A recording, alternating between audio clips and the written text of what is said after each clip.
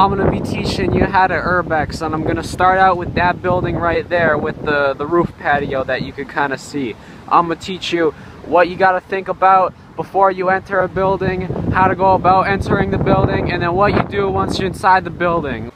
Alright, so I'm at the building, and we're going to talk about the first thing you're going to want to do. Alright? What you're going to need to do is establish a point of entry. Now, a point of entry is any sort of door, or maybe window, or hole in the ground that you can go into that gives you entry to the building. It's quite easy, to find a point of entry in most public buildings, but some abandoned buildings might give you a hard time. Now, if we look over here, you'll notice those doors. Now, I know those doors are unlocked, but just for the sake of helping you learn, I'm going to find a different point of entry. You can find alternative points of entry pretty much anywhere. So I'd say the first thing you're going to want to do is start looking around the perimeter of the building. I haven't been having much luck with finding a point of entry into that building, but I know that building is connected to these two buildings, so now I'm going to look for a point of entry into these buildings, so I can therefore go from these buildings into that building. Oh, what's that? It looks like they have a skywalk leading into this parkade for easy access to your car. Well, I'm going to exploit that and go from the parkade into the building, and I've found my point of entry. Okay, I'm in the parkade and I'm about to check that door and see if it's unlocked.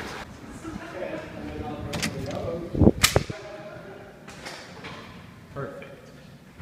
We have established a point of entry. We will now go through these two buildings into the third building that I was originally trying to gain access to.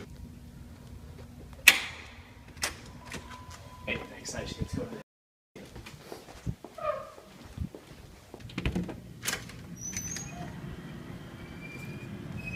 And now we're in building 2.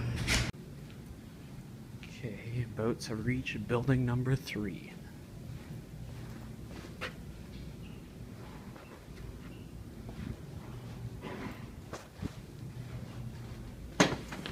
Oh, okay, thanks.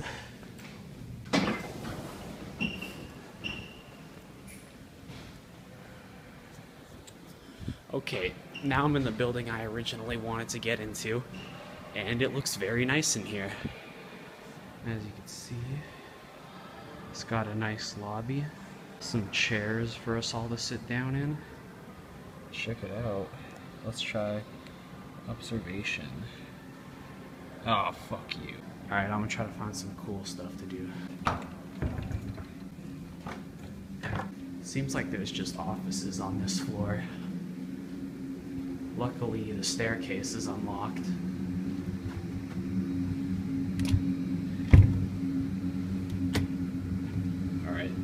Let's see what kind of view we got going here from the first floor. That's kind of lame.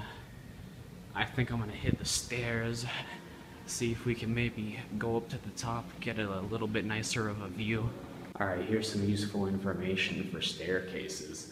If you're ever in a staircase and you see crossover floor, that is because the fire code states that we need to have crossover floors in buildings every once in a while, so you could switch staircases in the event that the staircase you're using is filling up with smoke. So that means that this floor is unlocked.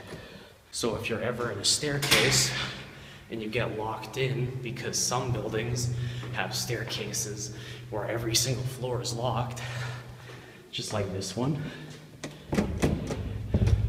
all you gotta do is find a crossover floor and you're out. It's a life hack. Okay, I'm at floor 16, and now there's a camera on every single floor you can see, and that's so they can monitor the people who are using the stairs in the higher levels, but there's usually not an active person monitoring them, so you can take them with a grain of salt. Okay, once you're at the top of the stairs, you just want to open up the door that was unlocked for some reason and go out. Now, you can do a lot of stuff while you're up this high, and one of those things is you can fucking kill yourself, but we're not going to do that right now. We're just going to have a good time because we're up here completely unsupervised. You feel me? Alright, good to know we're on the same page.